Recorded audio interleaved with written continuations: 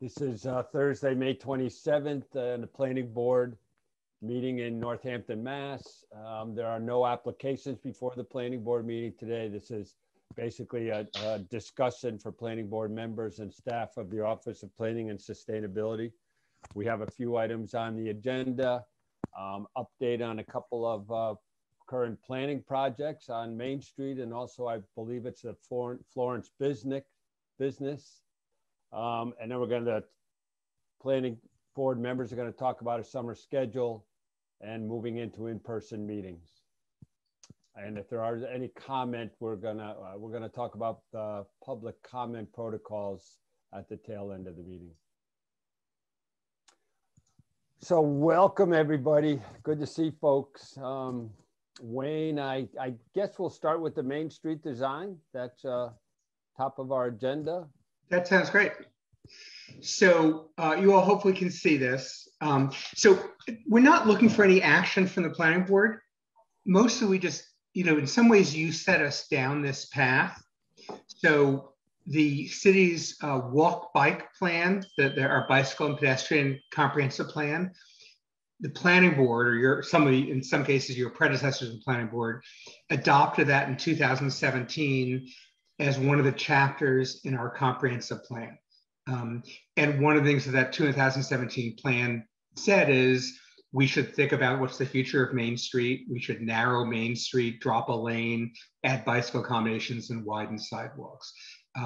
So the background is we actually began the process almost 15 years ago with an earlier charrette. Then we did the master plan that was done by Alta Design. That was done by Nelson Nygaard 15 years ago. Then the plan in 2017 was done by Alta, and then we went forward and hired a firm, Tool Design, to do the full design. I don't know how engaged you have been in the process, but there was this whole debate. Do we want to, a lot of people thinking we need to keep four lanes through Main Street for parking and vehicle traffic. A lot of people saying we should go down to 3 lanes at most, if not 2 lanes, to create more outdoor dining space, bicycle accommodations, et cetera. So a lot of public meetings, a survey that I think 1,600 or 1,700 people responded to. The upshot of the survey was overwhelming support, like 80%, 70 or 80%, for the so-called alternative 3, which is what you see on the screen here. Unfortunately, as someone who's a planner who believes in building consensus, overwhelming community support, but definitely not overwhelming downtown business support. So the raw numbers support it, but not, we have some, we think there's, in our count, 11 businesses downtown support it. A lot of businesses are neutral, but a lot more than 11 oppose it. I don't really know the numbers. So that's unfortunate from our standpoint.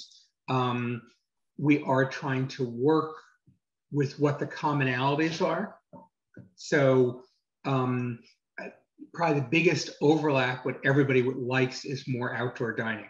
Most people see outdoor dining and seating as being the future of downtown. I mean, we don't want to lose any business, but the reality is we think about downtowns are no longer going to be successful at selling many of the things that Amazon sells. And that trend is going to be increasingly towards things that are fun. So the mayor, after actually Sam just arrived, so I'm hope he wasn't sitting there long. He didn't look up for a couple minutes. So the mayor, after reviewing that, gave us the go-ahead just a couple of days ago to say, yes, we definitely want to go with alternative 3. Now we have to work out the details. There's, a lot of businesses who are saying we get the wider sidewalks and the dining. We wish you didn't do the bike lanes, and we got the extra and use that real estate to go back to 4 lanes. Then there's also people saying, we think alternative 3 is good, but it should be alternative 3+, right? Do we need that third lane everywhere? Could we go from angle parking to parallel parking and use that extra real estate to enhance the experience even more? So that's sort of where we are. Our bike ped committee is meeting next week with this Main Street for All, which is the group that's trying to go beyond this.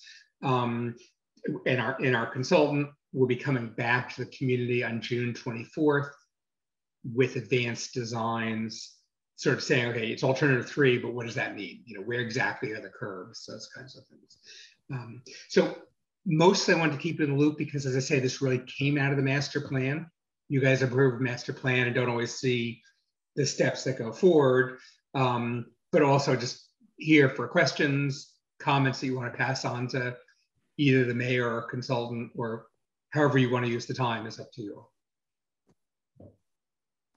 So Wayne, I'll just add in real quickly, the other big component of this whole redesign is, of course, the tearing up of Main Street in order to really improve the infrastructure, right? The utilities, a lot of stormwater, drainage, water systems. I'm not sure what else, but yeah, to attack that old infrastructure. That's exactly right. This is a $16 million project, and it's basically building face to building face. It's not that we're having any collapses in the street, right? We don't know how long the water pipe will survive. It could survive another 2 weeks, or it could survive another 30 years.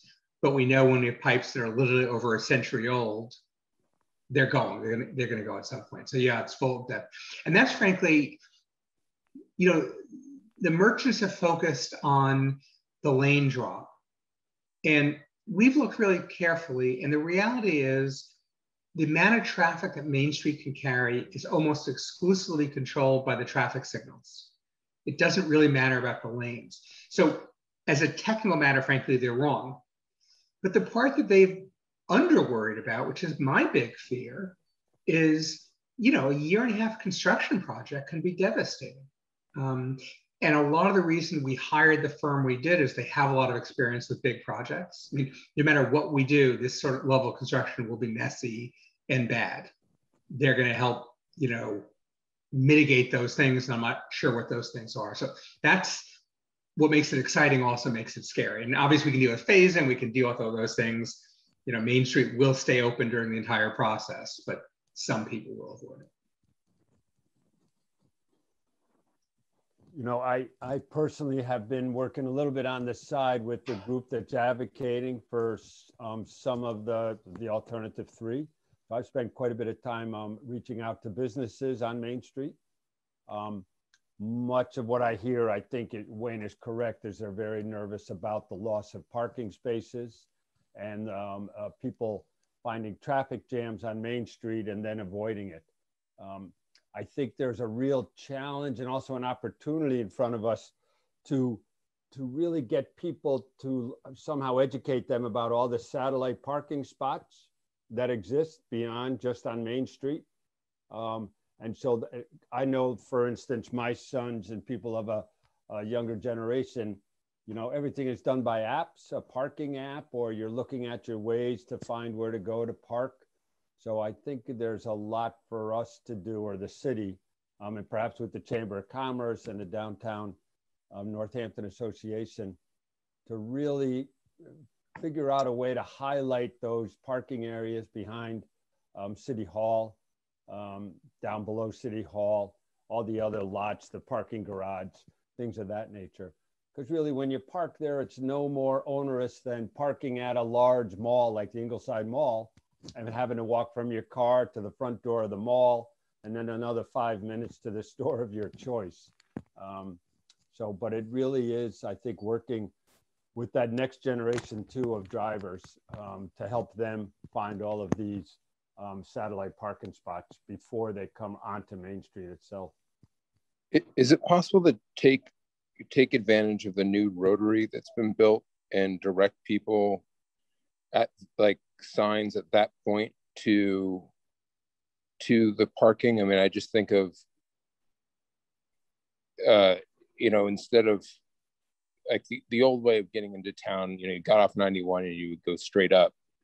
But now that the rotary's there, it's very easy to go up, like, I guess, what is that?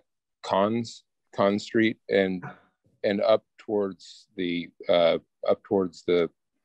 parking garage there. And I just wonder if there's a way of sort of using that that spot, and having some signage there to help direct people to parking?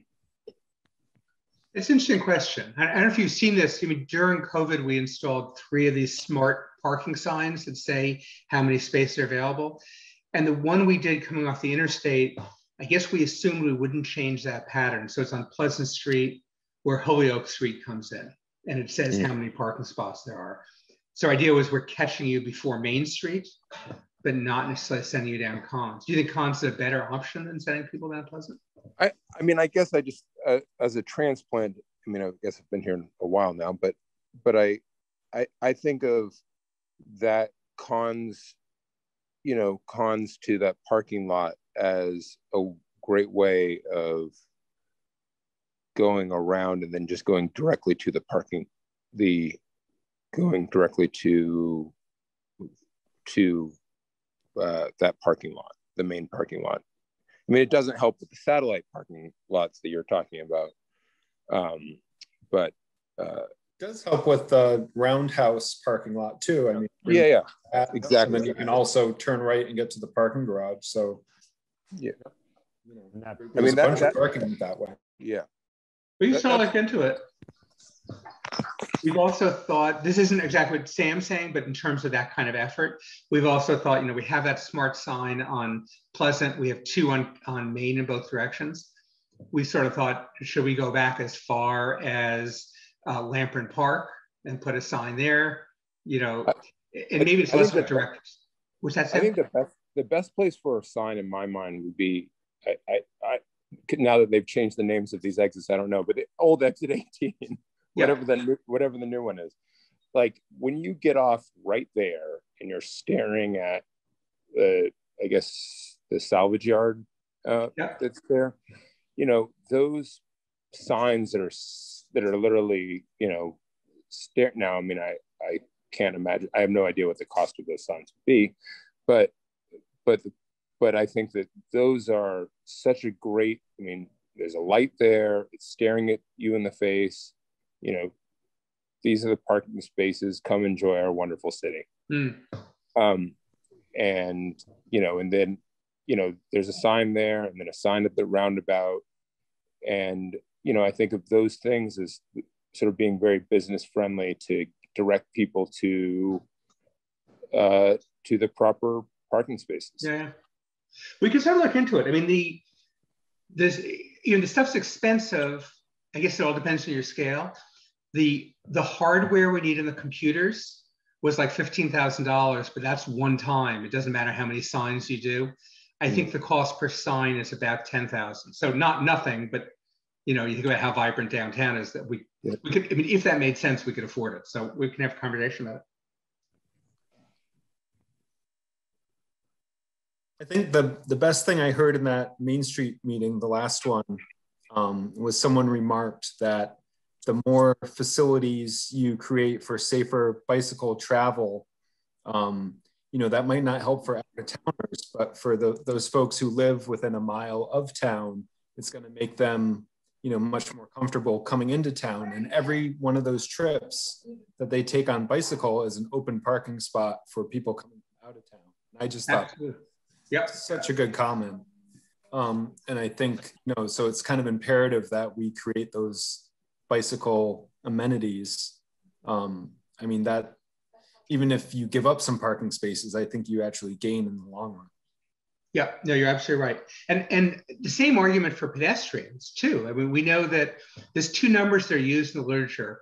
How far people will walk, and it's, you know, a quarter mile or half mile.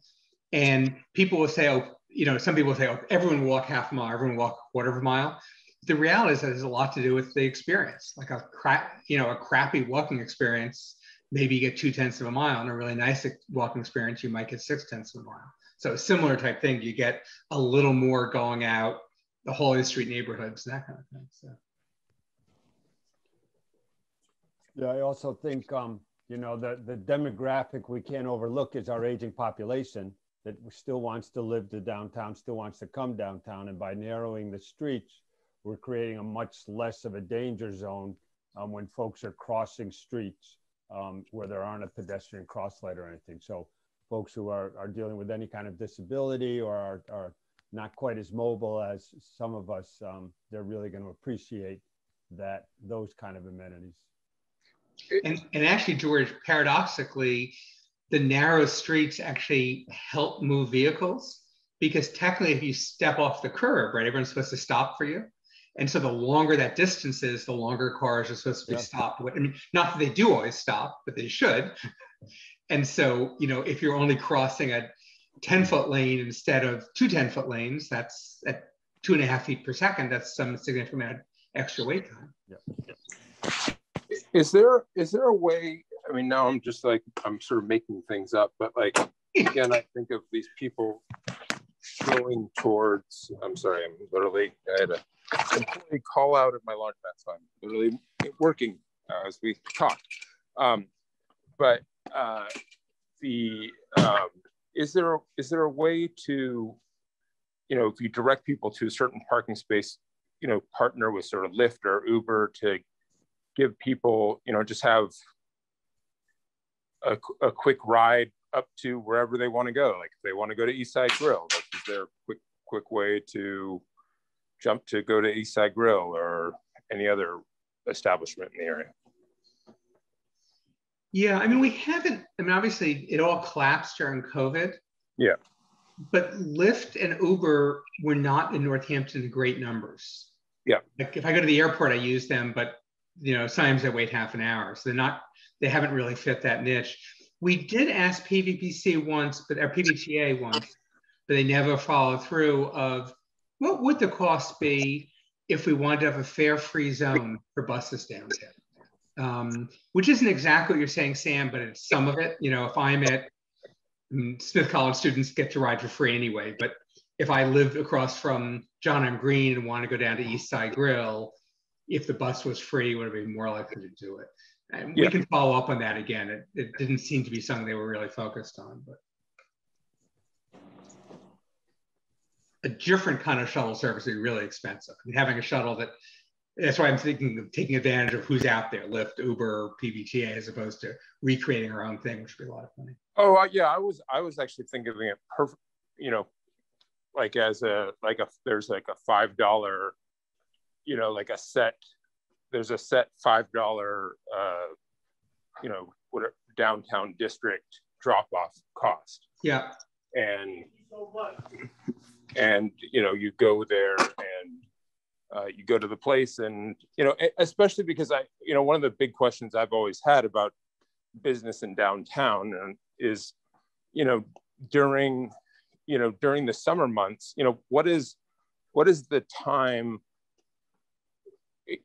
during non-COVID times, is it the winter months that make more money for it, or is the summer months? Because those are like, they're going to have drastically different solutions. Yeah. Well, for retailers, it's definitely the winter months. I mean, Christmas season is what they live and die by. I assume restaurants are the reverse, but I guess I'm not sure about that. Well, I mean, it might, for the restaurants, it actually might be honestly the opposite, because there's just, during, non-COVID times, there's just so many more people with money that are going to be using the places. Yeah. Another big concern I understand from businesses is that somehow the redesign still provides ample room for their deliveries that now kind of use the middle of Main Street, or they use Main Street itself. And if we limit a lot of parking, that might be tricky. So I understand the consultants are looking at replacing some of the regular personal parking with many more flex spaces, so that they're 15-minute parking, or more kind of loading zones for trucks and vehicles.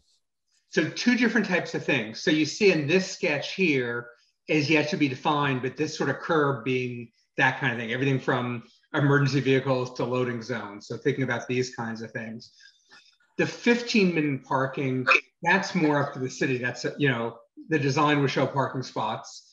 But I will say during COVID, the mayor's approved almost unlimited short-term parking. Right? If a restaurant or a retailer wanted short-term parking, and that's been a success. So the short-term prize is the city, but those sort of those flex spaces for everything from trucks to fire, to police cars stopping. Yeah, it's certainly part of this piece because we don't want them in the middle of the road anymore as part of this project. Uh-huh.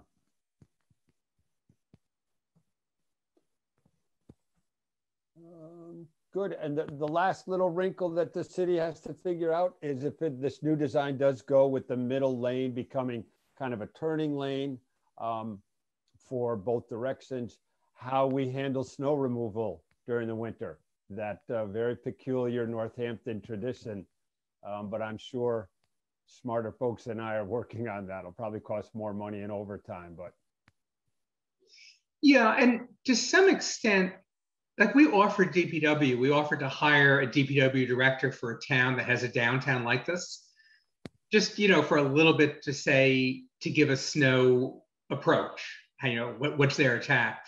And DPW said, well, we want to look at it in-house. I mean, clearly they're going to have to do different strategies, but there's strategies out there. And summary management, I mean, you look at this sketch, for example. Oh, the sketch isn't up, sorry. You look at a sketch I've been putting up a couple of times. And one approach is if we stick with the current idea where merchants have to clear their sidewalks, that instead of clearing their sidewalks to the street, which means more snow removal, that merchants do it to the bike path. We're willing to lose the bike path for 4 days after a snowstorm. And so we could store snow there, and then, so if the road itself is 14 feet narrower and you're not trying to take the sidewalk snow, then maybe the snow does easily fit in the center lane. Right now, there's more than 10 feet or 12 feet of snow. So there's different approaches that have to come in for doing it. So I think we have no concern it's solvable. We don't know exactly what that solution is. Well, they figure out. And part of it, obviously, is they using existing equipment or different kinds of equipment. Good.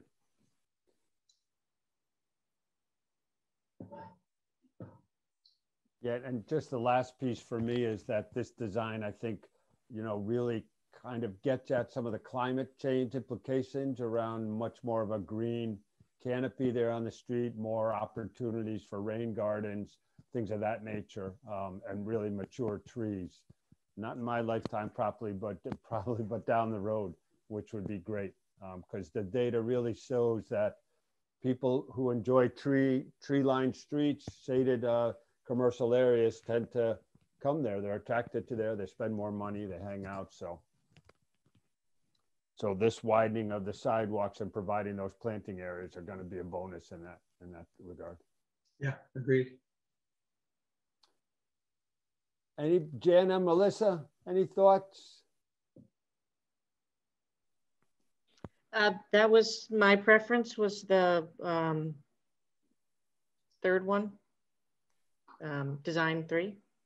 I found it really interesting to sit through the progression of those meetings and how different facets would, like in one of the meetings, it was all downtown business people, saying how they needed those 4 lanes. And then in the next meeting, there was just a whole bunch of new people talking about how we should have, no cars at all. So I certainly appreciate the position that the city has to try to navigate everybody's,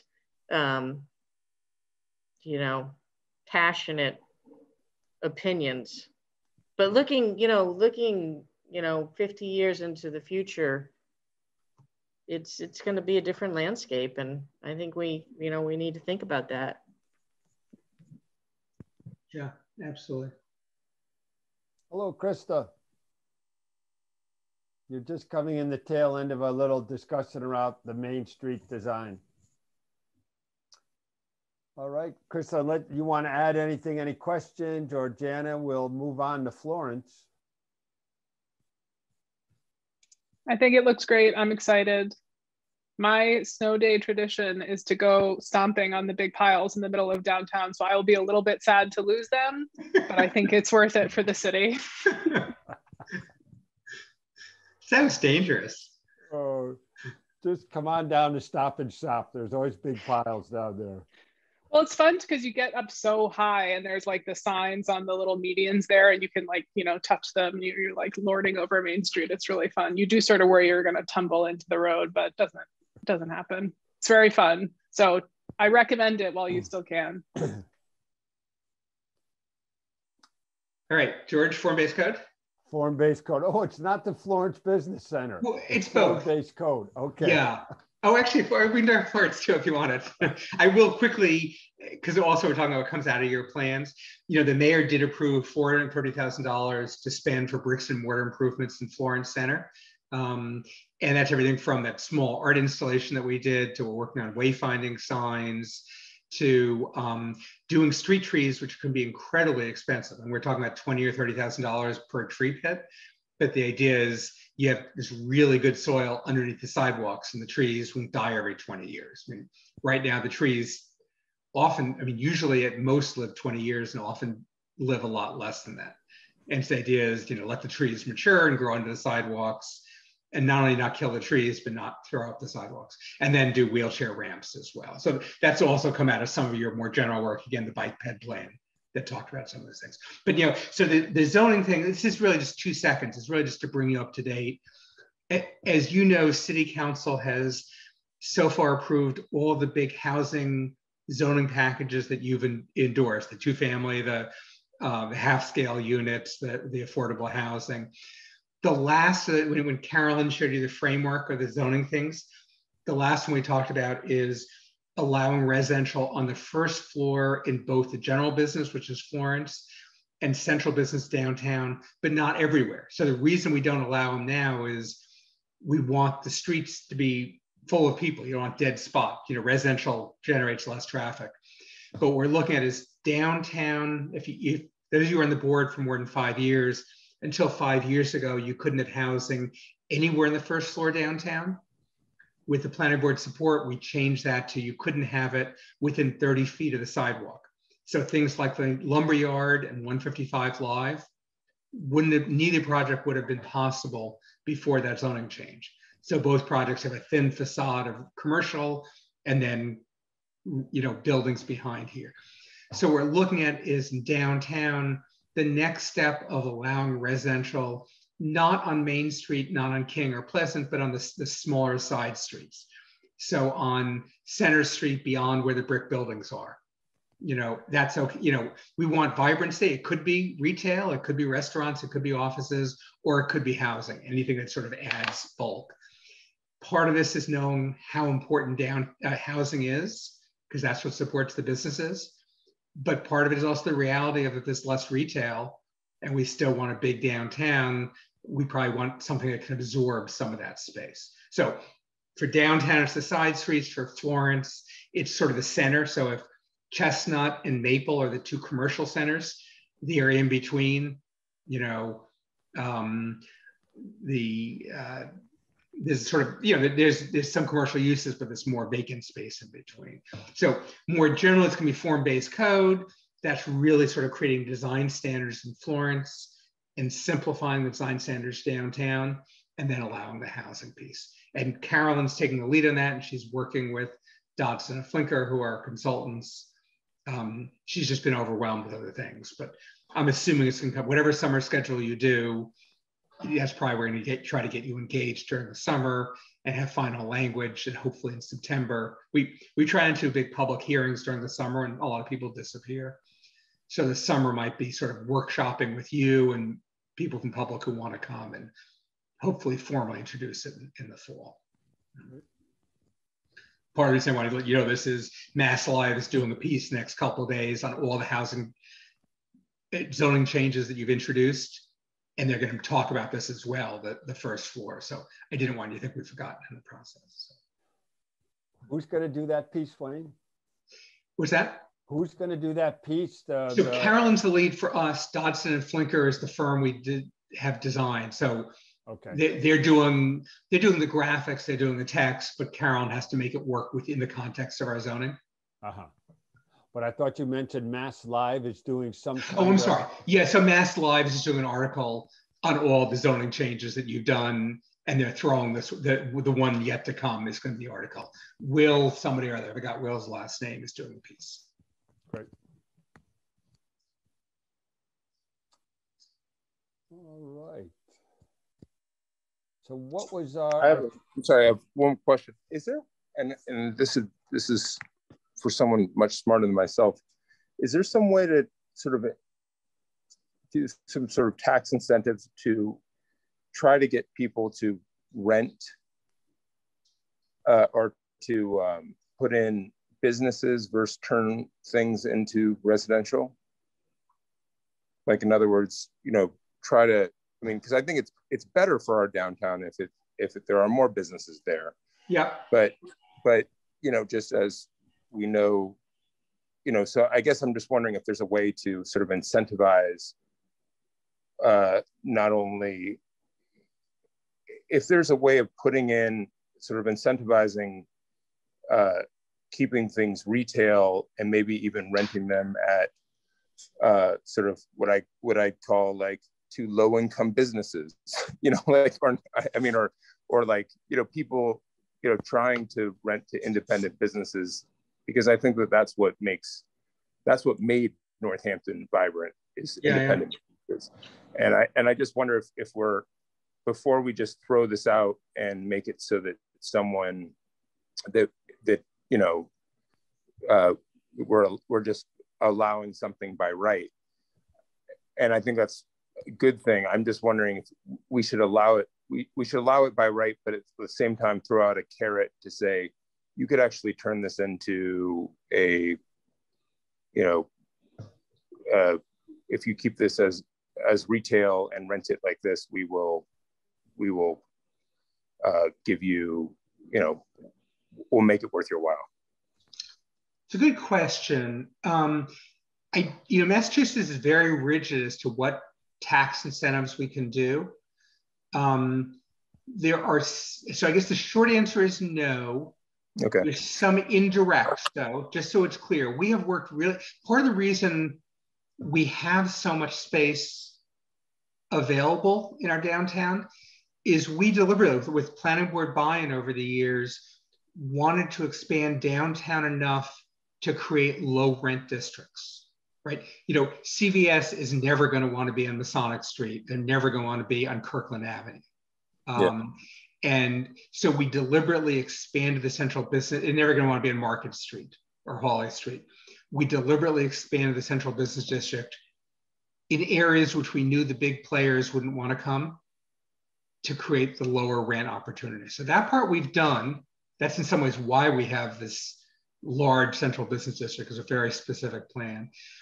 We can do tax incentives if somebody builds a new building,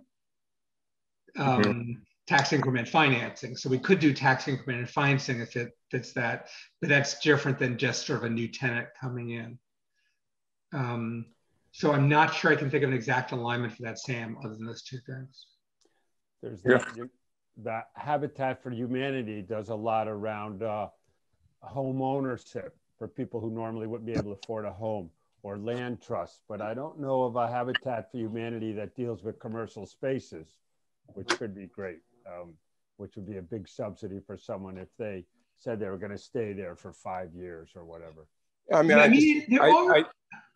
I guess I'm thinking about this church, this church on Hawley Street, like, it's a grand opportunity to be like, well, listen, I guess whatever market rates means, and I'm not getting into hashing that out, but my point is that, if there was a way of sort of incentivizing that to, put in a great, new, restaurant, I mean, God, I really want our town to have more good restaurants, for God's sakes.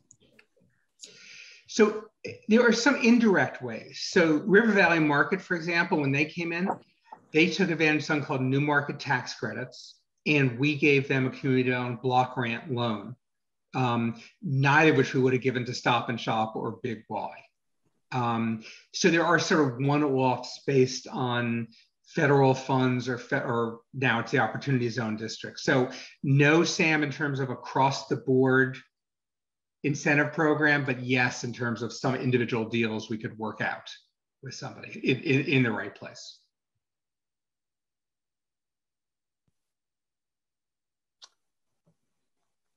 All right. We'll stay on the way the agenda was listed out. And hello, Marissa. Hello, sorry I'm late. Welcome. I was doing a study of the downtown plan. Oh, good. Yeah. Did you spend money downtown? I did. Good. Good. And you know, it took the drinks were spilt, and so then it took longer to get, and then I was late. I mean, I didn't spill the drinks, but somebody spilled the drinks. One of those adult gatherings, huh? Yeah. Actually, it was at a table with little toddlers, and there was broken glass, so it was alarming. But we all survived. Everything was fine, Great. and the downtown looks great. Yeah. Yeah. But, speaking of dining downtown, if you folks haven't been down there lately, you should go to Strong Avenue, where they've made that outdoor food court, which is really looks great this weekend. Try it out. If we don't get deluged, it's a really nice setting, and it's going to be like that all summer long. So Marissa, we did have a discussion about the downtown redesign. Good one. I don't know if you have any quick thoughts on that, or you could just look at our exhaustive minutes. I'll get an update later. All right. Good. This is a recorded meeting. Maybe I'll just watch it. So we talk about our summer schedule. George, Carol and I didn't touch base, so I have no idea what she has in mind or her schedule. So if you know, do it, but I can't help you of knowing when she's around. No. So I think we should wait for that linchpin to join us, even if it's at our next meeting. Yeah. Okay. And the other item on the agenda was about public comment, I believe. And that again was kind of driven by Carolyn. So everyone, Carolyn is at a ZBA meeting, which started at 5:30 and has run over, we assume. Some kind of issue, zoning issue. George, the only other thing I think she had on the agenda, so calendar wait for her, the only thing was sort of transition to bricks and mortar meetings. So this one I can tell you, although this is mostly just sort of, we don't know everything. So the governor's order and our own order about remote meetings expires soon. The governor has filed legislation. So the governor feels like once it's not an emergency, he loses his ability to waive the normal open meeting rules. He has filed legislation that would allow remote meetings to continue through the summer. We haven't heard any opposition, so it's good likelihood it will pass, but we just don't know whether it's going to pass yet or not. So there's a couple of things. One is just the unknown. You know, we may be forced to go back to bricks and mortar meetings, in which case we go back to them. There's no question there. Or we may have an option if the legislation passes, in which case we're polling. I think you all know this, that even before COVID, City Council adopted a state law that allows remote participation for limited circumstances. So board members, you have to have a quorum of a board present, and we can allow remote people for a minority of the board. You know, I think we hopefully never are Zoom full time again, but I think we want to learn our lessons from Zoom. And it may be that if one of you takes a vacation and wants to call in, you know, if the majority of the board's present, that we're continuing to allow Zoom. We have during this process bought better sound systems for both council chambers and the hearing room, and higher quality webcams for both places. Probably not for public comments. We may play with it for hearings when someone's applying for a permit. Probably not going to want public comment by Zoom. Not really fair and doesn't really control it. For a comprehensive plan hearing, we probably want public comment any way we can get it. So I think that's a conversation going forward that we're sort of discover. So not looking for action, but just want you to know we're sort of thinking about how does this unfold, and we're going to ask you all to weigh in. We are a Department of Sustainability. We are not going back to paper copies of things. So that electronic, the way you get everything, right? We're going to continue doing that. And you know, we've reduced the number of copies that people give us. We're getting close to eliminating paper copies. So some things we're going to learn from COVID. But beyond that, I'm just sort of curious if people have, you know, your own lessons from COVID. What are the things you want to continue that we've done differently? What are things you don't want to continue? Well, I've only been a member of the board during COVID. So I've presented in front of boards as an applicant plenty of times, but as a board member, this is all I've known. So I'm curious if the other board members feel like there's more public participation over Zoom versus, in-person meetings where it could be harder for the public to get there and to dedicate that time.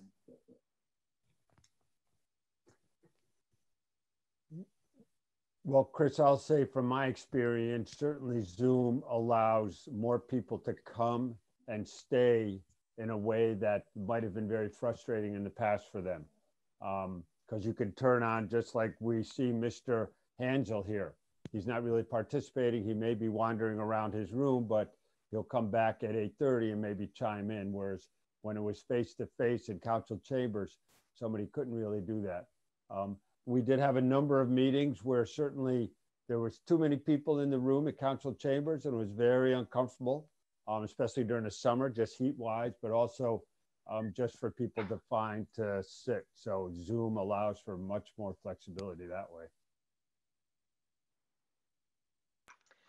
I will say that, one thing, and this is happening, is a consideration in city council too. I don't see it so much with our meetings, but it's worth considering, is that if we can, if we continue to have either public comment or hearing on the specific permits, that if we continue to allow, so I have two questions, like one, the technical capabilities of having, if people have come live to participate, being able to see and what's going on in terms of Zoom comments.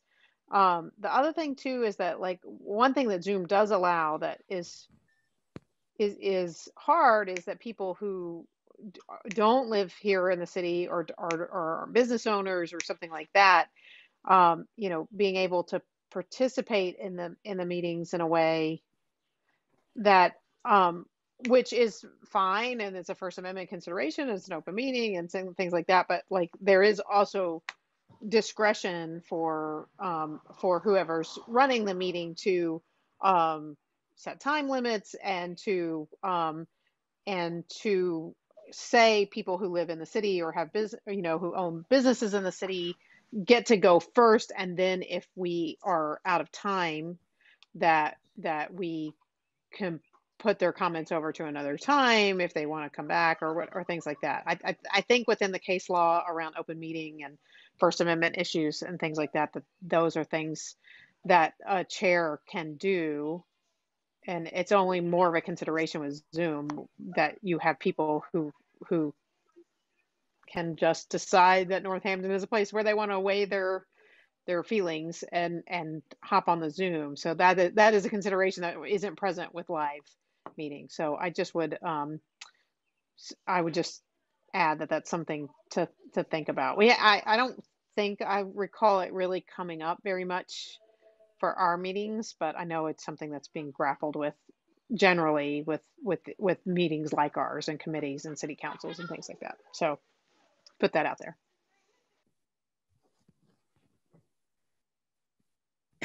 I personally enjoy the in-person meetings more than the Zoom meetings. Of course, technologically, my computer buffers a lot, so I feel like I miss a lot, so I turn my video off. But I just feel like when it's an in-person meeting, I don't know, I just feel like for us as a group, there's a little bit more engagement potentially back and forth. And I agree with Marissa. I think it's great that people participate, but I also think that they have to make a consideration to get downtown to participate. They may be a little more concise and they may be a little bit repetitious, like it may calm that down a bit. I feel like by the end, I'm so exhausted listening to everything that once we get to our business, I'm like, my head's a little, congested with what's happened. So, and that's a personal problem. I get it, but this is not my profession to be Zooming all the time. So I have to learn to kind of manage that as well too. So I'm looking forward to getting back to the meetings. I won't be wearing my sweatpants like I am right now, but personally, I get a little more out of it, and I find it a little bit, I find that I can follow the meeting a little bit better when it's in person.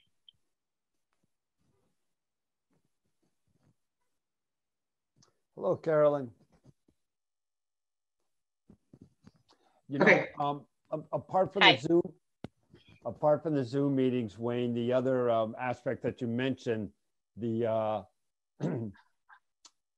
getting everything electronically now, having the files up on, I'm fairly versed on technology, but I struggle sometimes with the web. What is the web cache that the city uses in finding my files, having the links work correctly, in finding the applications. I need a lesson, because when I go out to a site visit, I often have a difficulty printing out a plan in any way that I can read it out in the field. Whereas before, when we got the sheets in a large size, I could see everything about a lot. I've tried it a couple of times with my smartphone, scrolling around and zeroing in, and it's not as smooth as I wish it could be. So maybe there's a point in time where somebody who's more savvy with this, maybe it's Chris or Melissa or Carolyn who does it in their profession, they could show me some tricks around PDFs. I don't have a great printer at home, so I'm not printing out large copies on legal size paper or anything. So that's an area where I struggle a little bit with those kind of site visits and a facility to kind of really look at a project well. So, but maybe sorry. No, go ahead. No, so again, maybe it's really just some TA from somebody who's a little bit more savvy about, you know, printing and viewing PDF files. I would say similarly, I don't, very occasionally at the old in-person meetings, it was nice to have the plans in front of you so you could be looking at, you know, maybe the applicant said something and it made you think of something you saw in the application, and you can kind of flip through your own plan set rather than having to ask them to go and find it. And you also, I mean, I can read a plan set better in front of me than I can read the screens that are so far away, especially at a detailed level. And I remember like trying to make a motion, reading the agenda off my phone, scrolling over to try to figure out what the, you know, the plan ID is and everything. It's just a little bit logistically more difficult. So I wonder if there's a way we could have like a single paper. I mean, if you're still getting one paper set in your office, could we have a paper set in person or something? I mean, I think we'll all adjust. I'm not overly committed to it, but I do think that there were some times that having paper versions help me to follow along and also help to move the meeting along when you have everything right in front of you.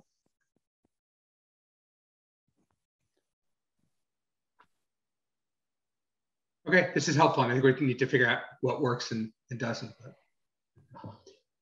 Hey, Carolyn, we skipped over, we did everything agenda except, well, we haven't done public comment yet, but we skipped over the calendar because I had no idea what you had in mind and when you're available and not available for the summer. Okay, great. Because I'm not available all summer. Y'all are on your own. Girl, you're at the beach right now. Come on. Yeah, the suggestion that we should be on vacation and join in by Zoom, I am not particularly down with that. I just have to say.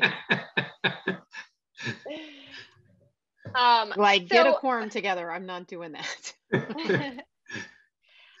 Well, so I came in when you got, I'm sorry I was late. I just finished up zoning board. Just, it sounded like you were sort of talking about when we'd be coming back to in person. So I assume you talked about July is the first time that we're going to be back. Is that right, Wayne? Well, I said we're sort of waiting because the governor filed this legislation to allow communities to have longer. I said we don't really know. I mean, right now we're in July. But we don't know what's going to happen with the legislation. That could put it off. But the legislation wouldn't mandate that we'd put it off, right? It just leaves the option. That's correct. That's my understanding anyway, yeah. Yeah. So, I mean, I guess I would say, you know, I've already planned a vacation for the last part of July. So, you know, I don't know, we could sort of certainly work around that if the first meeting in July, which would be July 8th, I think, doesn't work for people. Let me just look at that. July 8th. Yeah. So the two options in July and August are July 8th and July 22nd, or August 12th and August 12th and August 26th. So I don't know what everyone else's vacation schedule is like. We don't have to do, you know, missing the same sort of block each month for July and August. But I guess I think it sounds like people wanted to meet in person, so we could try a July meeting in person. But again, I will be out July 24th. Oops, I went the wrong way. Oh, that's June 24th. July 22nd, I will be out. And so I don't know if that corresponds with the boards, with, you know, a quorum of the board being able to come July 8th or whatever. So those are the dates that we have to figure out. But it would be great to be in person in July, either the 8th or some other date if, you know, the 8th doesn't work. And Carolyn, remember, if we're back to physical space, then you have to worry about city council as well. And their July meeting is July 15th. Okay.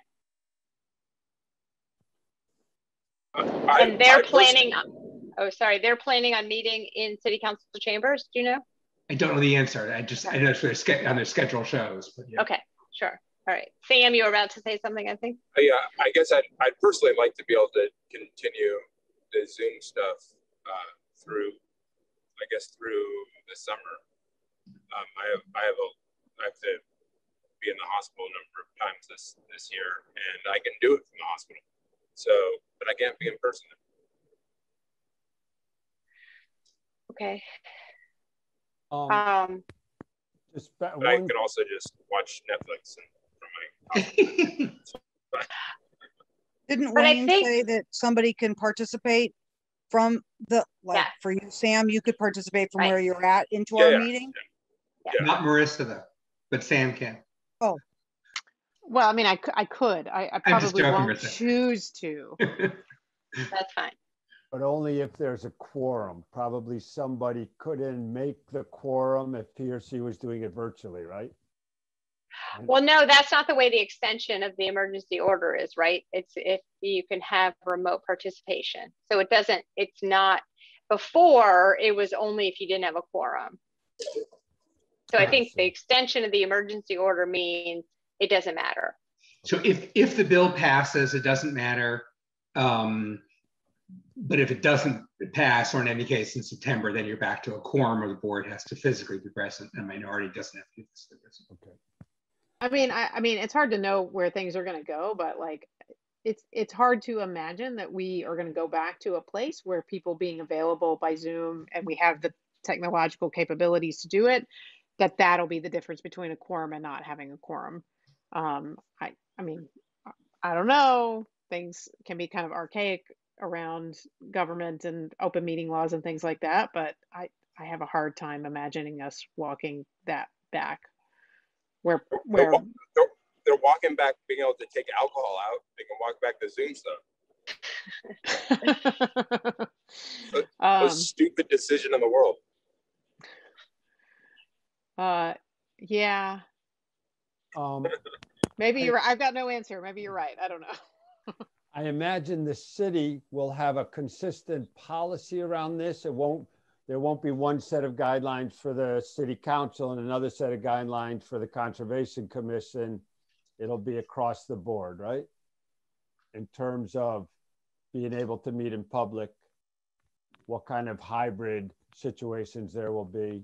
I don't think we know yet, George. I mean, the legislation will be the same. Whether the mayor leaves it to each board or directs us, we don't know the answer yet.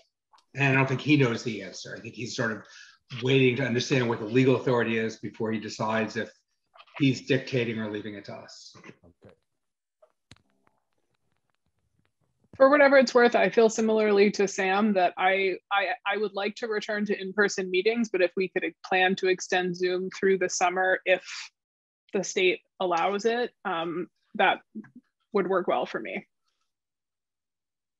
So go back to in-person like in September. So either way, does it work? Does one day or another work? Let's say, I definitely I'm not suggesting that people who are on vacation should feel compelled to Zoom in. It's only if I think you want to opt to do that. So I guess getting back to sort of the schedule and what works best, I don't think you should say, oh, this date works for me because even though I'm going to be in Montana, I'd be happy to Zoom in. It really needs to be sort of, this works for me because it works for me, and don't feel compelled that you need to do it if you're on vacation. So let me ask the board members, can you make it on July 8th? Can that be our July meeting, Thursday the 8th? I can make it. Okay, that works for most of us. Okay, so let's go with that, Carolyn. In terms of August, it would be the 12th or the 26th. So it seems like if we're meeting early in the month on July, we would maybe want to meet early in the month of August, just so we don't have a 6-week gap between periods. Though, Carolyn, I don't know what the application queue is like in terms of public hearings for the summer. Yeah, it's hard to tell right now. There's lots of chatter out there about, I want to do this, I want to do that, but nothing's been formulated yet. I mean, I know there'll be at least a couple of projects. I just don't know when they'd come in. So I will say July 8th, just so you know, I actually am on vacation. I'm all kidding aside, I am on vacation. Okay. Good. So 2 weeks from now, Marissa, I'll be away. I'll be in the air flying. So you'll need to chair that meeting. So it's only fair then that the other one, I can step back into the chairs for you. So I'll be around on July 8th. When we look at August 12th or the 26th? I'm not available on the 26th.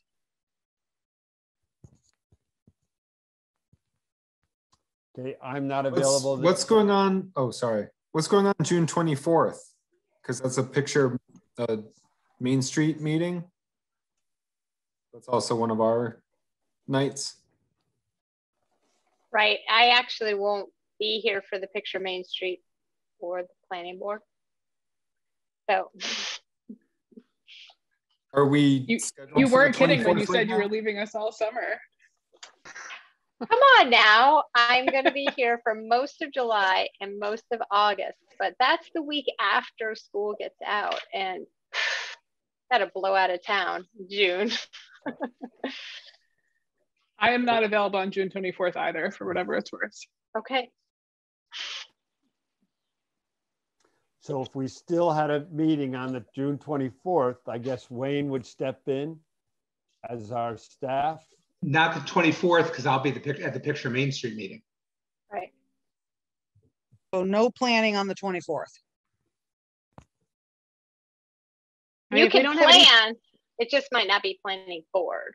Okay. Well, I will plan to go get a cocktail that night then. Exactly.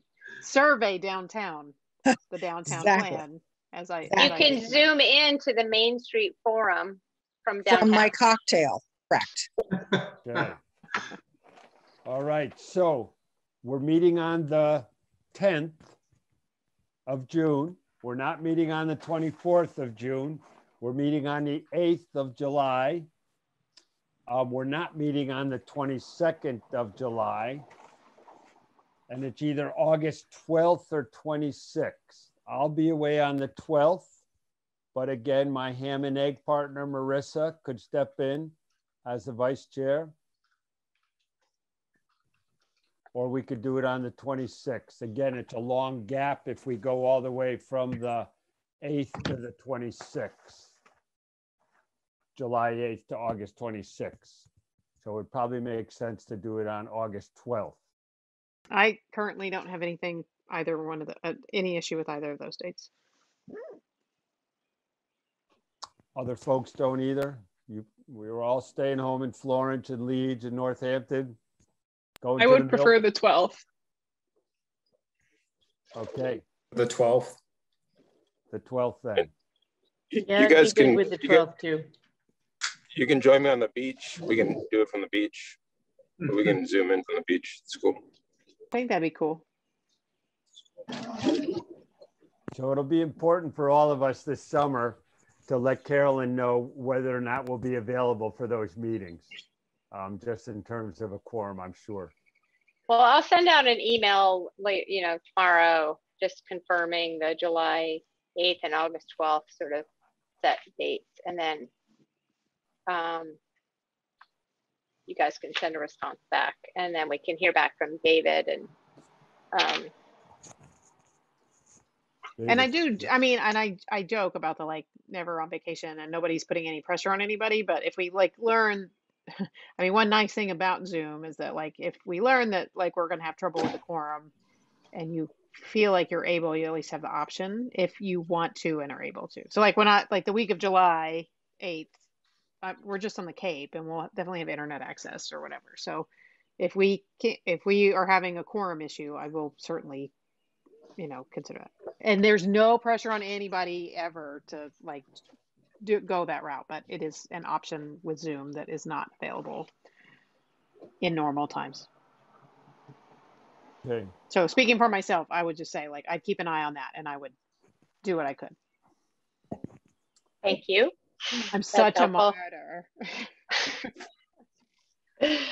And I think I heard that we're all okay with, if the city allows us, to stay in Zoom meetings until our first meeting in September, to do our July and August meetings via Zoom and not go back face to face until September, unless the city comes back at some point and says, for whatever reason, the planning board needs to provide an in-person option, correct?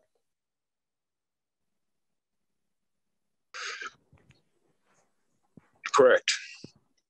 So Krista, we will get there eventually. We'll be able to press the flesh. I get it. I get it. In all seriousness, if anyone wants to go to the beach, use the beach house, for the day, just give me a call. Where is it, Sam? Oh wait, no, you don't have to say that on the public meeting that's recorded. Don't do that. Don't do that. Don't divulge. But feel Feel free to email us. Yeah. Just call or text me and make it work. Thank you. Can I borrow your hand truck when I come? Yeah, all day long. Hand truck away. Sam has lent me a dolly a few times in the last couple of weeks. That's all. Okay, so it looks like we got that settled so far. Yep. Zoom. Yep. Okay. And then you didn't get to public comment issues. Is that right? Not yet. Okay. I mean, I don't know that we have necessarily any update on this yet. Go ahead. I'm just going to leave you. I'm just saying bye. Oh, shoot. You didn't want to participate in this?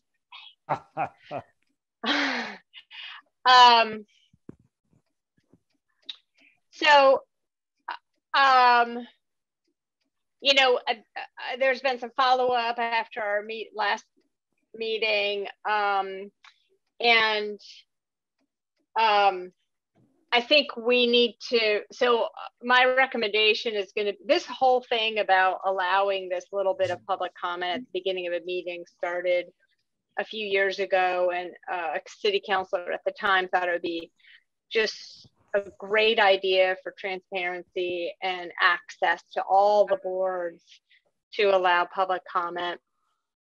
We raised it at the time that was a problem for adjudicatory boards because of this whole public open meeting law issue and advertising and allowing public hearing slots for people to come and speak about specific items. That was just thrown as that, oh, you can just categorically say you can't speak on anything that's on the agenda later. So now we've come to find out that doesn't really work so well. So I think, so the issue is what we've been mulling over is, do we have public comment at all at our meetings? Because a lot of the meetings, now this is going to be different for if you have non-permit meetings where there's just conversation like tonight. And you want to engage the public in sort of thinking about planning issues or other topics. But it really does, apparently, because of the interpretation, does become an issue when topics turn to a permit that's pending or about to be coming in front of the board. So the idea is, do we just drop it altogether, or do we put it at the end of the meeting? Because then by the time the end of the meeting comes, if there are slots in the hearing schedule where people want to make their piece and say public comment, then they can go into those particular slots. But I think there probably is going to need to be a modification from the city's code, because it does say that all boards are encouraged to allow public participation. Encouraged, but not shall. There's a lot of discussion as a lawyer that is like shall, and encouraged is definitely not a thing. A legislative dictate. Just okay. So let me just see let me just pull up the language because I had it here the other day.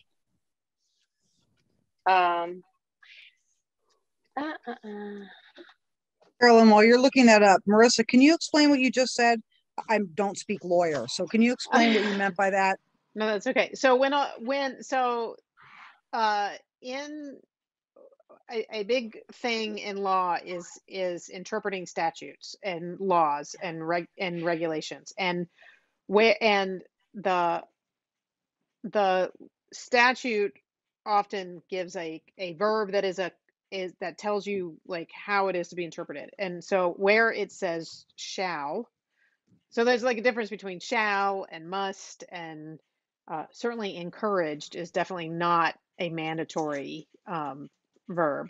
And so my point is like if our city I also want to say I am not the city solicitor, so all That's opinions fine. should be right. Would defer to that. But where any given statute says encouraged, that is a statement of aspiration or preference. It is not a dictate by the legislative body, which is the city council, to tell other administrative committees and bodies and things like that what they must do.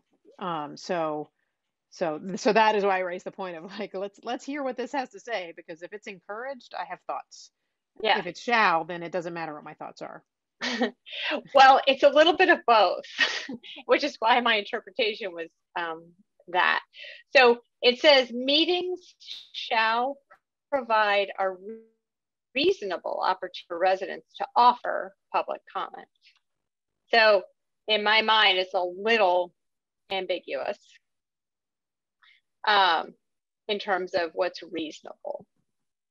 But to clarify things, I think my suggestion, and I sent it on, I don't know where it's going because it's only been a week or so since this came up, 2 weeks, I guess, is that it really should be specified that this only applies to policy or legislative bodies and not adjudicatory boards like the Conservation Commission, Zoning Board, and Planning Board, or Historical Commission when they've got their permitting hat on.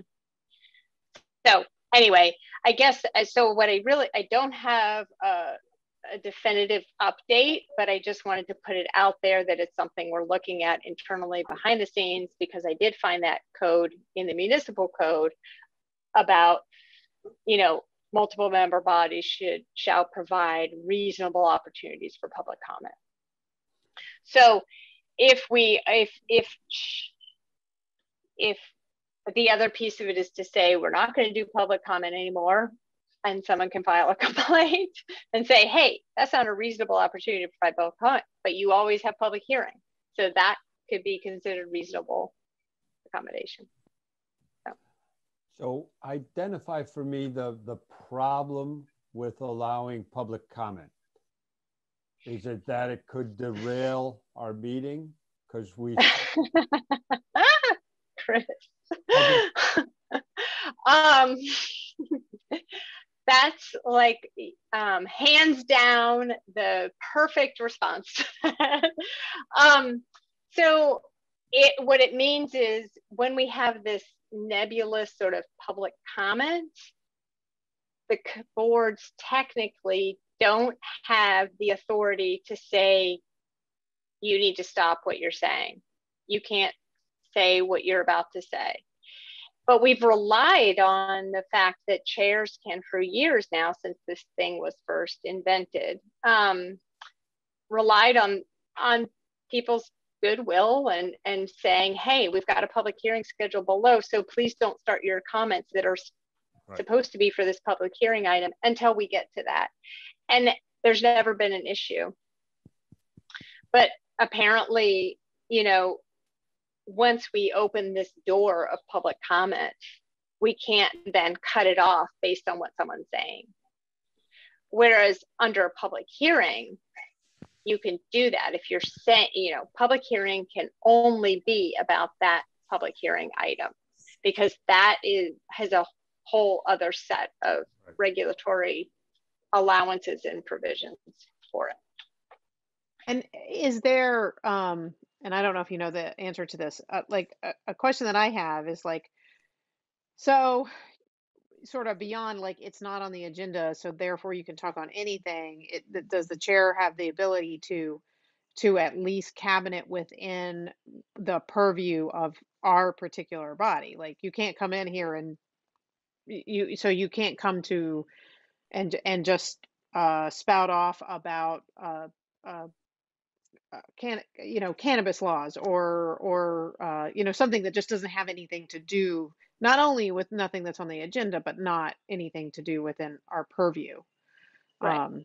And no, like, that's what we've also been told is no, there's no control. So it's just a wild animal. It can do whatever it wants. It is a public forum, and yeah, once you label it that way, it's open season. You could say anything you want.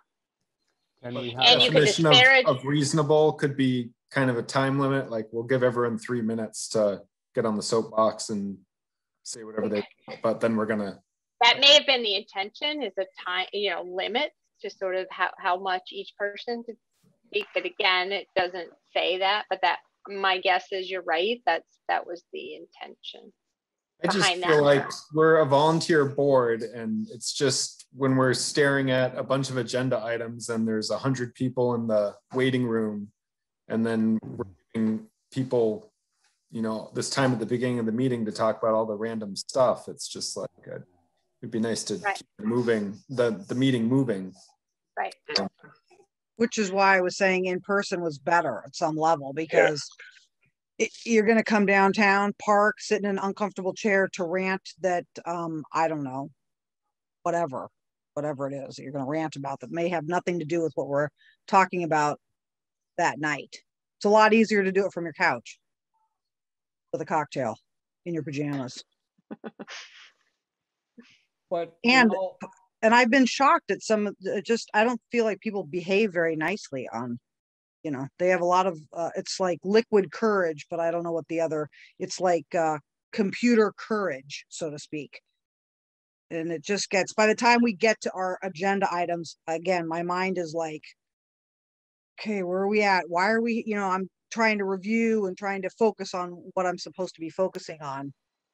Well, I will say that, I mean, if I may, that like the, you know, some of the more unwieldy discussions that we definitely can't curtail and shouldn't, and I don't want to, even if sometimes they're frustrating, are on the agenda items, and those we, you know, and I guess I would rather, like, I can't actually remember, I mean, with the exception of the one thing in the last meeting, I don't remember that, like, just general open comment, you know, public comment period generated something that was terribly unwieldy.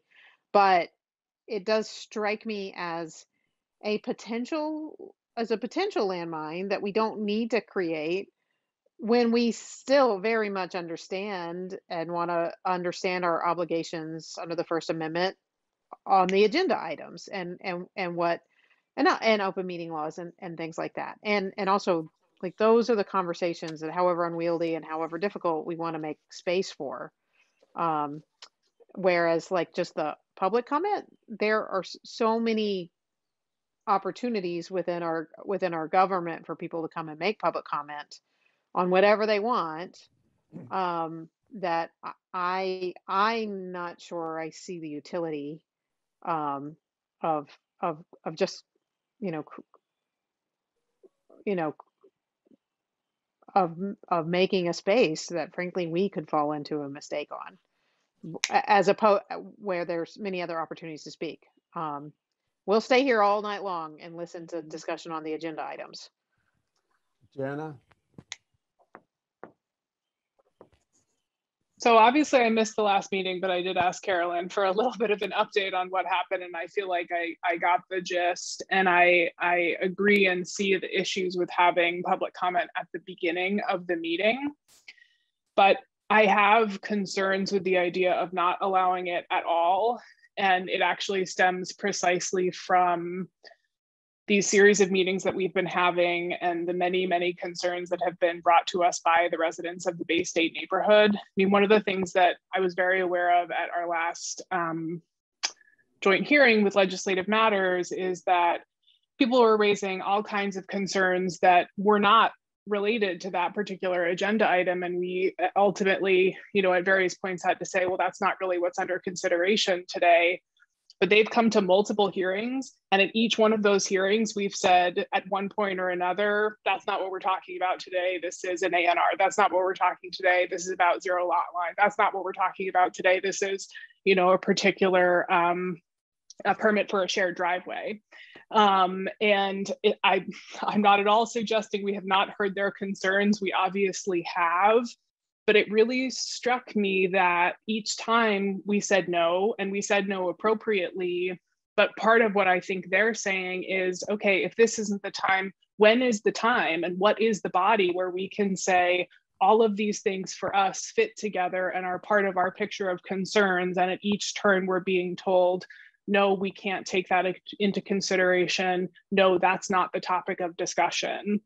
And it's not that if they come forward in public comment and say those things that we can necessarily respond, but there's so much dissatisfaction and so much frustration from that group. And it's easy to imagine that happening in another context, in another neighborhood with another series of projects.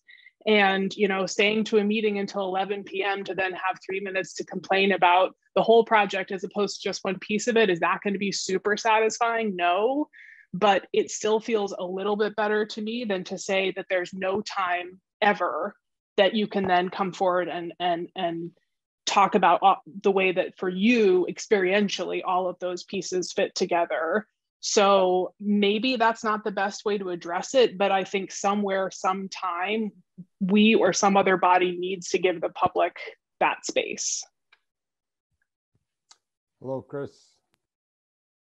I'd like to say I do like, if we are going to keep it, and I mean that's what's on the books right now, it sounds like we shall do this. I do like Carolyn's idea of putting it at the end with the ability to then move it up and fill in spaces if we have, you know, if we have a hearing advertised for 8:20 and it's 8:05 and now we just have 15 minutes before we can start the next hearing, it's like, this would be a good time to do the public comment. I just think front loading the meeting with it, you know, sometimes it just takes that much longer to get the meeting started. And I agree, in my experience, we haven't really had too many instances where that was a problem. So I don't know, but again, do we want to like, yeah, set that landmine for ourselves? And I, you know, I understand they want to get things off their chest, and I understand that that public doesn't know what the appropriate forum is for them to do that. I don't know where that education comes from, but you know, maybe, you know, and I don't know if it's even appropriate for us as a board to say, you know, we can't really help you with this. Like, we understand you have a concern. We can't actually, it's not in our purview to help you with this concern, but you should speak to your, you know, your counselor or someone, because I mean, someone can look at the whole thing. It's just, we just have very specific pieces that we look at. Marissa? So I agree with that. Well, I would say, like, just as a practical matter, if we do keep it, I do like the idea of maybe shifting it to later in the meeting, you know, just for the sake of logistics. But I do want to be like really clear. It is not because I don't. It is exactly because by allowing for public comment that we create a forum, and with that we incur obligations to protect, you know, to foster and protect people's First Amendment rights, which I take actually really very seriously, and it is, like, I don't mean to sound like too much like a lawyer. It is because I value that not being improperly curtailed within the context that we have created, that I would opt for not creating those obligations where there's possibility that we, you know, not for liability's sake, but that for the sake of, like, of messing it up and violating people's, you know, First Amendment rights, and that we do that, because I don't want to do that. And we do, and it is not the case that there aren't other forums that can do that. So, like, I really do want to be, like, really clear that it is, like, it is actually because I agree with you, Jana, that I want people to have an opportunity to be heard and understood where they can be heard, and not have the other constraints in the context of this meeting and what we have to do inadvertently, you know, create a situation that none of us intend. I mean, I'll be, you know, I'll be frank. I felt bad about how the last meeting went, and I, you know, I don't, you know, I would like, I mean, I feel badly about that, and I don't know, like, what to do about how that went, and for me, as between making a mistake on the open meeting law versus making a mistake on the First Amendment, I will choose every time the First Amendment. But I would also like us to create the parameters and the context where, you know, we're not erring on the side of either one. I don't understand. I guess I don't understand. I mean, I've been on this board for a while. In that whole time, this is the second time. The first time it was a perfectly legitimate, the guy read like a very nice little letter. I don't remember what it was. It was a nice letter, and he read it and it was done. And this one, it happened to be something that wasn't there, and he was told to table it, and he sort of tabled it. I just feel like we're trying to create something that that's not really an issue. Yeah, I'm going to agree with part of what Sam said. I think we've never had really an issue with the public comment. It doesn't mean that it might not snowball, when people start hearing about it, that I can go to the planning board, and I can also go to city council. I think if we frame it in a way that we talk about, you know, even though we're not theoretically legislated to do that, if we talk about a time limit, make sure that people know they can't talk about the agenda items that are coming up before us. And then the chair always has the opportunity to say to someone, if they're way off base, that your comments are much better directed at the Board of Public Health or the building inspector, and kind of nip that in the bud to facilitate that conversation. I think it's a little disingenuous to put it at the tail end of the meeting, especially considering how long so many of our meetings are, to ask someone who just wants to say, read a simple letter or make a comment about the zoning laws in general, to wait till the end of the meeting. I'd rather kind of let it go as we're doing it until, of course, Carolyn hears more information from the city attorney and the city about how other boards are handling it. I'd rather allow this to kind of play out as we have had, where basically, is there anyone in the audience who wants to speak? And nobody ever comes up to the podium. So that was a rare case. I'm sorry I missed it. I mean, I think that's fine too. It doesn't happen that often. I think we could also sort of play it by ear and see how, you know, no one's typically challenged the statement that you make or that other chairs make, saying, keep your comments to things that aren't on the agenda, that aren't otherwise on the agenda. So, you know, the other thing is just to see what happens. Let it ride through a little bit, and maybe it's a non-issue.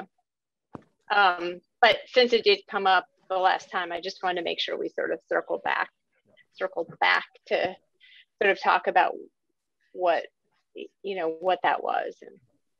And you know, I want to get back to, I think it was Chris's point, or Jana, about what do people do who have these questions about planning protocols or zoning protocols, and where do they get that education? So often it's a phone call to Carolyn or Wayne, taking up their time to kind of walk through all of that. But some people don't even know that that's an option for them around kind of how the city works and how those processes work.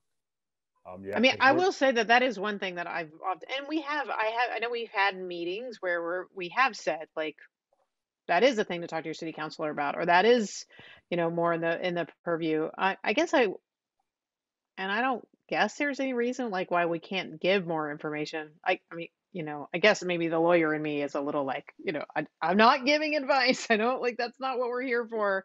And, you know, but sometimes I do wish we had some more like ready resources or ability to not just sort of sit and because one thing, Jana, that I will say that is like a little, and not just in the public comment, but in the comments on the agenda items where they are speaking to things that aren't within our purview, we do some amount of education about the realms of our discretion. And like you said, where we're explaining, like, this is all we can do, and this is what kind of thing it's a little unclear to me what more we can say about this is who you take this issue to, and this is who you take this issue. Like, we're not saying how we feel about it. I'm just saying, like, that's this department, and this is when their hearing is, and that's this department, and that's when their hearing is. Because I think it would be great to be able to disseminate, you know, some of these concerns that people have that because we're the ones with the yellow cards in their next door neighbors' yards, they come to our hearing without any understanding that there really might be a better place to talk about it. So if we could develop, maybe, I don't know, a planning board website or something that we can point to more readily to say, here are your other resources, that would be cool. Tess, who used to be on the board, mentioned to me at some point that she had an idea to sort of create videos about, like, here's how you do public comment, and you need to give your name and you need to give your address and stuff that is basic and that we can, of course, easily remind people of when they come. But again, with the notion of kind of a little bit of extra education, moving the meetings along. So maybe there's some opportunity there too. I also wonder whether, at the start of different hearings, and this has happened sometimes, but I don't think necessarily consistently, that to say, so here's the hearing and this is a site plan review. And so here's kind of what we're basing our decision on, and the discretion that we have or the discretion that we don't have, and to sort of set that framework at the very beginning, rather than letting somebody speak for 15 minutes and then saying, thanks very much, but this is not a discretionary permit, so we can't do anything with that. I mean, they might still want to speak their piece, but there may be a little bit more upfront that we can do with each hearing to just say, okay, just laying the groundwork again for everybody who's here. These are the standards that it is our duty to follow. And that might help a little bit. I totally agree with what Jenna just said. I find that the meetings they're clearer, and we're able to get to a conclusion, whatever the conclusion is, when the chair or Carolyn or whoever says, this is why we're here, this is what we're talking about, this is all that we have the ability to talk about. And then, like Jenna said, if they want to get up and talk about how they're mad about X, Y, and Z, or how they think it should be done differently, it's our job to listen to it. But I think that people get up there and they just go on these tangents, and we do listen to them for 15, 20 minutes, no fault of their own per se. And then we go, well, we're not here for that. It's like, well, that's 15 more minutes, 20 more minutes that we can't get to the business that we're supposed to be doing. So I think that if we could somehow organize it better, and that's a teaching moment for all of us. It's a teaching moment to remind me what I'm supposed to be focusing on and listening to, because I can get, like I go down like a rabbit hole of somebody complaining about something. I'm like, oh yeah, that's a good idea. That's a good point. That's a good point. And then all of a sudden it's like, we're not here to talk about that. I'm like, okay, we're going to roll that thought process back. So it's a good process for someone like myself who sometimes needs to be reminded, okay, this is what is in our purview and this is what's not in our purview. And sometimes I call Carolyn before the meeting to say what's in our purview. But if we get a reminder, it's just an educational moment for everybody. Thanks, Krista. Melissa, any thoughts? Don't want to put you on the spot, but no worries. I was actually going to chime in and say I'm in complete agreement with what every single person has said. How's that work? No, what's overwhelming, I think, from what I've heard from everybody, is everybody wants to help. Everybody wants to, listen. Everybody wants to, have people feel heard and point them in the right direction. And also, I wasn't at the last meeting, but I'm pretty sure I know what went on. And having an hour of that happen before we can even get to our agenda items, I don't think is reasonable. I think that's, just making sure that public comment is only for items that are not on the agenda would eliminate 90% of what comes up. So, okay. Well, I'd be happy to work with George or whoever's in the chair role to figure out who feels more comfortable about presenting that sort of the framework for each permit, and just try to help sort of get that more consistently out there at each meeting and in front of each permit, no matter how complex or simple the permit is. Carolyn, I'm happy to talk with you about it. Like, I mean, a sort of standard thing in my business is that you start every motion that you write or brief where you outline, even if it's for the Supreme Court or the Supreme Judicial Court, or like a judges who's heard of it 1,000 a time, like what the legal standard is, and it's boilerplate, and it's like, so, but that is like deeply ingrained in my professional DNA. So I'm happy to. I'm sure that if we talked about it, that we could like just come up with some real concise, like, this is on the agenda, this is what the standard of review and the discretion of the board, and so what we'll be looking at, and probably we can boil sort of each like A&R's special permit, like to like a 3-sentence statement of what the deal is, and I think repetition of like starting every agenda item with a brief statement of what the standard is and the discretion is, and the repetition of that might go a long way toward people beginning to actually like have it sink in, including us. Like, I mean, there are definitely times where I'm like, where are we again? And I won't stop joking every time we vote on A&Rs that I'm only voting yes because I have to. But that's, I actually think that's important for people to hear. I mean, not my jokes, not my bad jokes, but. There's also the process, I think, that confuses people. I mean, for every application, there's a presentation where nobody asks questions, and then the planning board asks some questions. That's always a little bit of nuanced, how long the planning board goes on before we open up public hearing. And then public hearing, how those Joe Q public can respond, ask questions to the planning board, but not the applicant. So there's those kind of process things too that are often a little bit confusing for folks that wouldn't hurt us to kind of remind at the start of the hearing. All right, so Carolyn, I think though the gist of it is you're still waiting to see if certain boards can just do away with the public comment, correct? Yeah, but on the other hand, if you guys feel that it's important to just keep it there and just see how it goes, yep. And keep sort of working the way we've been working. And if it's not really an issue, maybe we just don't need to push the idea and, carry on. Are folks okay with that status for the time being? See how it goes? Okay. All right, great. Before we leave this, I just want to clarify, there was one other issue that came up to that meeting that Melissa and I missed, where perhaps it was just a Zoom kind of situation, but a woman wanted to provide public comment, but didn't want to provide her street address, correct?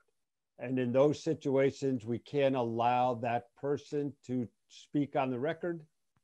Again, that's nothing that ever happened before. So I just want to see if folks remembered that or what we should do moving forward. We can or we can't allow them. I was the one who shut that down, and I think it's right. I mean, I think that kind of anonymity, it's not a helpful thing. I don't know what the legal requirement is. I know that the idea of saying your name and address is about addressing a permit, and so the board can understand the context. This person has an issue with traffic because they live 2 doors down. This one lives 2 blocks away, So it's very different from a policy board or the city council or the school committee. It doesn't matter where you live if you're a Northampton resident, because it's not a permit related issue. So the reason why we ask for name and address is to get at the heart of the issues from people. And we also have alternative means for people to comment. They can send emails to me all week, 2 weeks, once they get the notice. They can send them a regular mail to us. So it's not the only way that people can get their concerns addressed.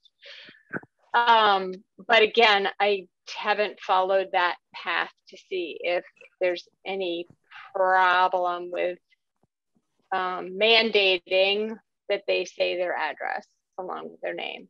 Well, because there is this other avenue.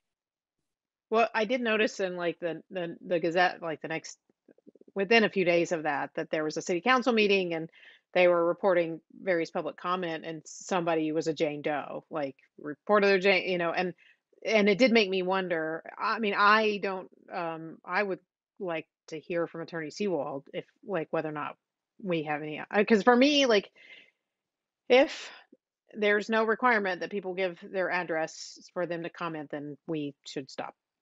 insisting on it. I mean, we can ask for it for the record, but if they don't want to give it, then we need to just let them talk. Okay. I can just go back to him and ask him that. I will say also, to the extent that we have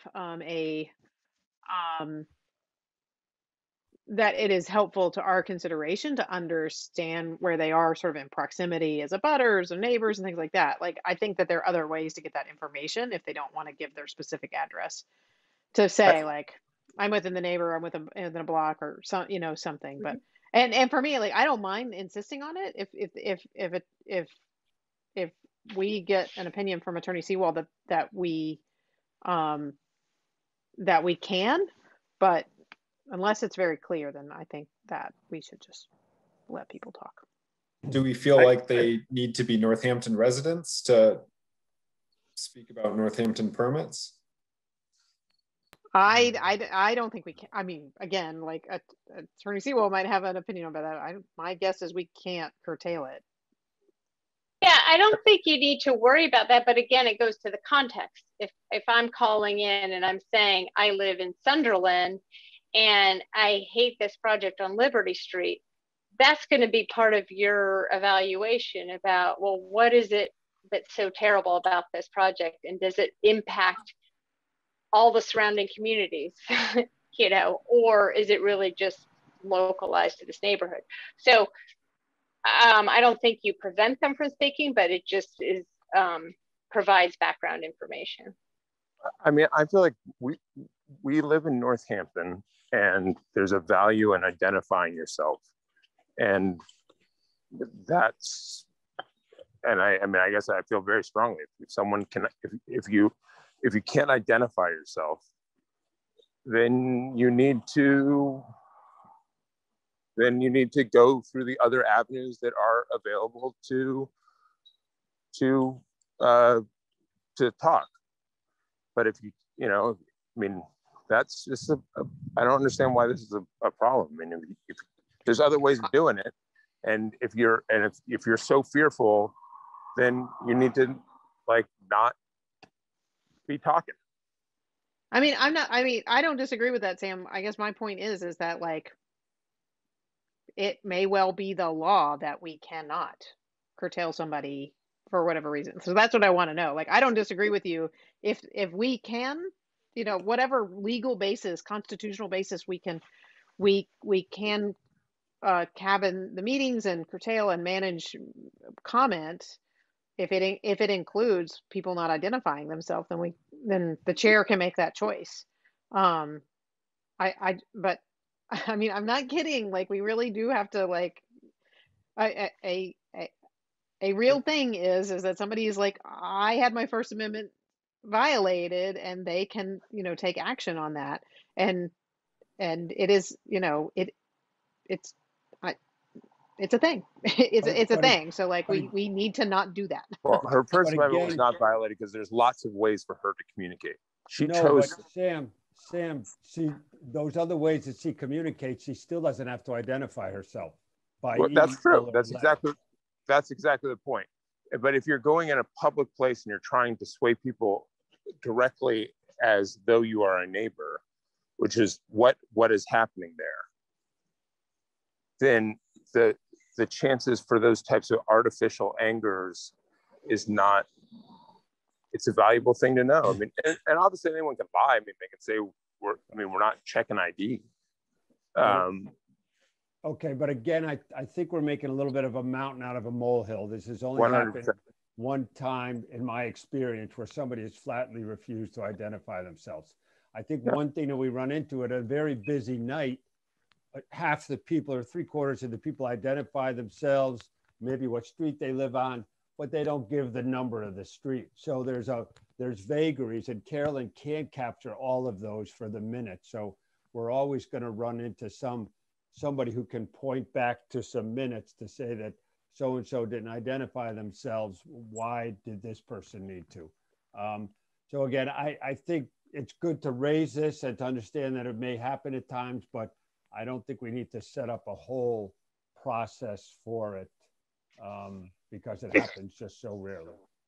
Oh, and I agree with that. I just want to be really clear, though, that like, whether it's the chair or anybody else, if somebody, for whatever reason, is like, I don't want to identify myself, and then somebody, any of us, says, okay, then you can't talk, like that's a problem.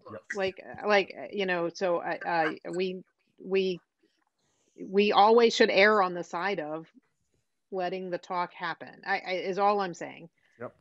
It's fine to ask. It's fine to let people know the reason why it's important and what we take into consideration about like understanding where they live in relation to the project that we're looking at. I so fundamentally disagree with this. I do not believe in this type of anonymity, and the point and it's a healthy society does not come from this kind of anonymity, and that's why I'm a member of this board. I'm a member of this board because I enjoy being able to directly talk to and challenge and be challenged by members of my community. And if you can't do that, then you shouldn't talk. That's it. I mean, I guess that, and I don't have a problem with saying that. And that's fine. I don't want to speak for George, but if I am chairing the meeting, I will allow the person to talk. Yes, Sam, you can't speak for the board in that situation, I don't think. Let's let Carolyn do a little research there. We can't have a vote during a public hearing of the board members to say who's going to allow Jane Doe to speak now. That just isn't good form. We have never done it in the past. Well, exactly. That's what I'm saying. Nobody has ever been refused an ability to speak up at the podium in the past for whatever reasons, unless they're defaming somebody. Now, and again, I don't know the specifics around this woman. There may be some other background information that didn't allow her to give her address, but I don't think we need to go through all that investigation at this point. It's never happened before. Let's hope, just like the public comment, we don't see it come up again. But Carolyn will look into it again so that we could be sure we're on good constitutional footing if it does happen. Yeah, we can become a blog. Yeah. Hey, next. Any last comments? All right. I think that was, were there any A&Rs, Karen? There were no A&Rs. I did send some late minutes. Yep. I don't know if you want to take care of those two sets. And I put something else. I don't know did you guys talk about housing choice? And I don't know that we have to do that tonight because we can do it at the next meeting. But I could put that on the next agenda if you didn't talk about it. Because I know David wanted to talk about that. Housing what? Housing choice changes, the legislation at the state that changed about housing. So if not, so apparently you didn't. So I think that would be something I'd put on the next agenda anyway, because I know David wanted to talk about it. He raised it at one of the last hearings, which I was reminded about because I was going through the minutes and I saw that he said that. So anyway, so let's pump that. But all I have are the two sets of minutes, April 8th and May 10, something like that. Okay. I move to approve the minutes of April 8th and May 10th. I second. Second. No, I second. I second. All right, I'll let you second. You're the chair. Kids. Is there any discussion about the minutes? Anybody notice any typos? Any change of tone? Okay. So I think what we have to do is go through a roll call for this motion. Any change of tone? Well, that's a thing. Like we can like object to the minutes because the tone's not right. Yeah. Right. The tone, the nuances, sure. So the motion's been made and seconded. So Jana? Yes. Yes. Krista? Yes. Carolyn? No, you don't vote. Get out of here. Marissa? Yes. Chris? Yes. Melissa? Yes. Sam? Yes. And George, yes. Okay. Thank you, Carolyn, for getting those out. Okay. So that's all I had. Is there another motion for adjournment? I move we adjourn. I second. At 8:56, pretty early for the planning board. You were all hoping this was going to be like 7:56. Okay, the motion's been made and second to adjourn the planning board meeting. Jana Yes. and Krista, Yes. Marissa, Yes. Chris, Yes. Melissa, Yes. Sam. Yes. All right, then George, yes.